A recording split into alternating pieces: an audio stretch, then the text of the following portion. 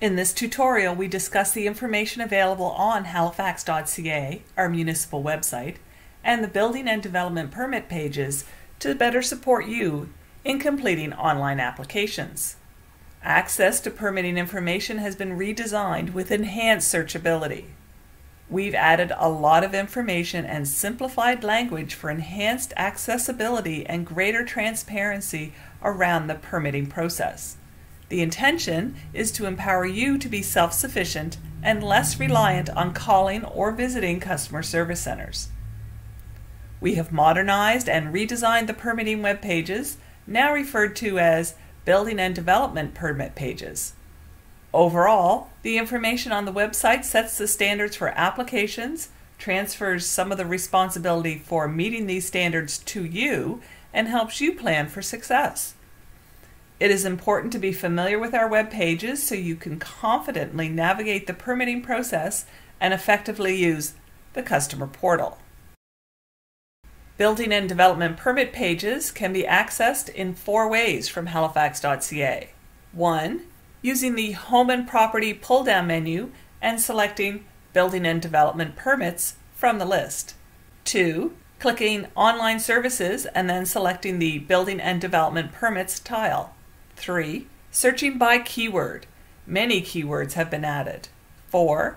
Clicking the Submit a Permit or Subdivision Application icon. All options will lead to the Building and Development Permits page. From the Building and Development Permits page, there is a landing page. From this page, you can 1. Click on Launching Fall 2020 to open a page dedicated to information about the launch of the customer portal. 2. Select Apply for a Permit to learn more about the application process. 3. Select When is a permit required to learn more about permits. And 4. Select Permit Fees to learn more about how fees are calculated and what fees are applied to the permits. This page also includes links to the Nova Scotia Building Code regulations, right-of-way information, and a contractor's desk link. The contractor desk will eventually close as the customer portal is established. Clicking Launching Fall 2020 will open a page dedicated to the changes occurring as a result of the modernization project and the implementation of the customer portal. We want you to know we are improving. Some key messages are: we are modernizing to be more accessible and user-friendly. We are empowering our customers by being more transparent about the permitting process and providing easily accessible plain language information on our permitting pages. We are improving accessibility of the web page, and we are going digital, including rolling out an online permitting portal. The external interface of our permitting, planning, licensing, and compliance solution is the customer portal. The main part of the page will explain what you can expect as we move to digital. A sidebar contains links to additional information. Using the Apply Online button takes you to the customer portal login. Clicking Apply for a Permit from the Building and Development Permits page will open an information page where you can access permit guides, read about the different types of permits, review frequently asked questions, FAQs, and understand how permit fees are calculated. We want to make information easy to access, and we encourage you to view it before you begin a permit application. The goal of these pages is to empower your self-sufficiency, educate you about the permitting process, and improve your online customer experience by reducing the need for rework on a permit application. For those of you who need a downloadable reference document, permit guides have been created. Permit guides contain diagrams and visual aids. This page also contains information about registering for a customer portal account, and access the login page by using the Apply Online button. Permit guides are two-sided. They can be viewed online or printed for later reference. Each permit guide explains when the permit is required and briefly describes the types of work the permit covers. Definitions are included, regulations and bylaws are referenced, and, when possible, links are integrated. Sample site and construction plans are found in most of the guides and show minimum requirements, including acceptable construction material. This permit guide example for a swimming pool includes general information about pools, but also contains information about the required fence enclosure and locking mechanisms. This example of a permit guide shows renovations and contains more construction details.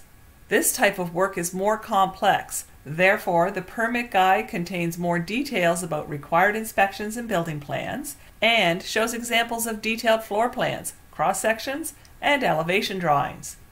These permit guides are intended to be an overview document, and we recommend you visit the Building and Development Permit web pages for more detailed information and requirements. From the Building and Development Permits page, selecting When is a Permit Required, we'll launch a page with specific information about what type of work requires a permit. This page contains much of the same information as the Apply for a Permit page. However, the layout is different to meet the needs of different users. The information here is simplified from national building codes and municipal bylaws. It is not intended to replace these documents, but simply convey the information in a customer-friendly, easy-to-understand way. Selecting a permit type will open a window with additional information about that permit, such as what type of work requires the permit, what information is required, related permits, and a link to the schedule of fees.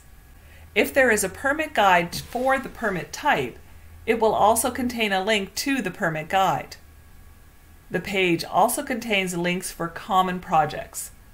Projects are a group of related permits on the same property. For example, a swimming pool requires a fence and commonly deck and lot grading permits.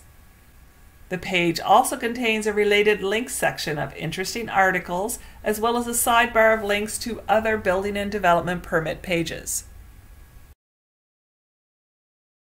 In addition to downloadable PDF permit guides, educational content has been expanded to include details about common projects. The project guides group commonly related permits together and present a holistic view of the application to the customer. Project guides walk you through general information and requirements, including the types of documents and inspections required for the whole project, as well as the overall fees. Sample documents of required drawings are also included, so you understand what is expected of the application documents before you get into the application step. Fewer surprises while applying equals less delays in processing the application. From the Building and Development Permits page, selecting Permit Fees will open a new page dedicated to fees. By concentrating the fee information in one place, it will be much easier to keep the information current. The fee summary information is presented using plain language so all customers, regardless of their previous permitting or construction experience, can understand.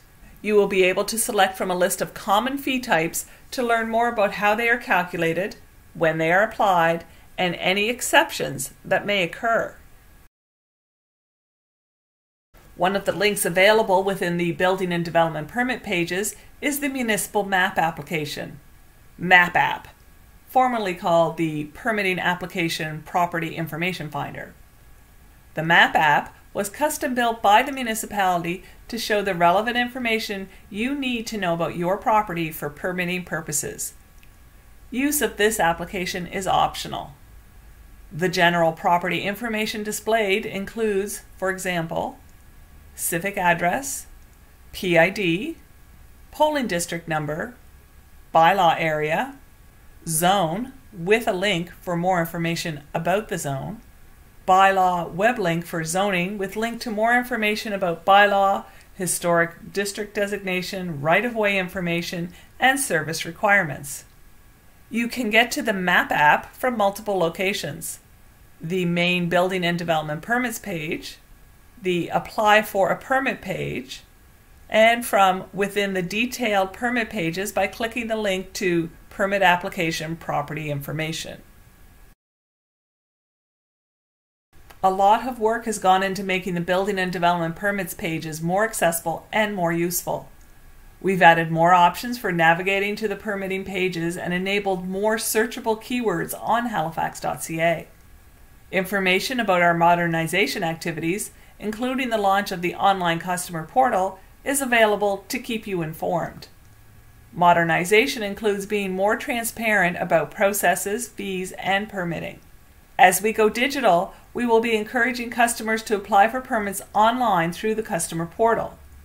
To support this transition and encourage self-sufficiency, we are providing you easy-to-understand permit-related information such as fees, permit-specific requirements, building code summaries, building code links, bylaw summaries, and bylaw links.